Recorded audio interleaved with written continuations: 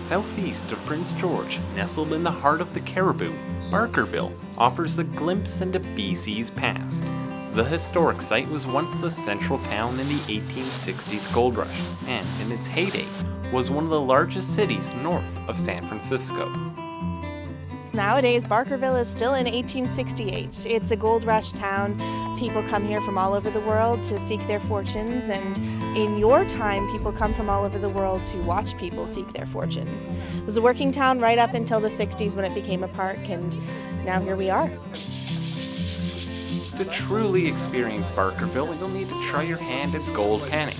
And who knows, you might strike it rich. So have you done a lot of gold panning in your days? No, this is my first time actually. Oh, excellent. You might get gold fever. Oh, it's possible.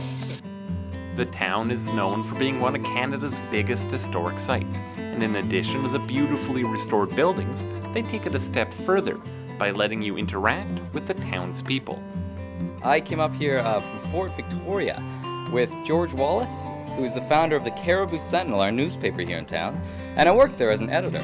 And everyone who works in a shop is in 1868. Everybody strolling the streets in an ankle-length gown is in 1868. And all of them know a lot of different things, so you should talk to everybody if you want a complete picture.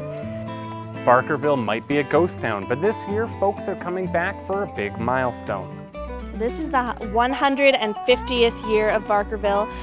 We've just celebrated Dominion Day, which you might know is Canada Day. We have a lot of new events coming up this year as well for people to celebrate the 150th. We have ice cream socials, we have different groups coming up just to see the park, and it's been really great so far.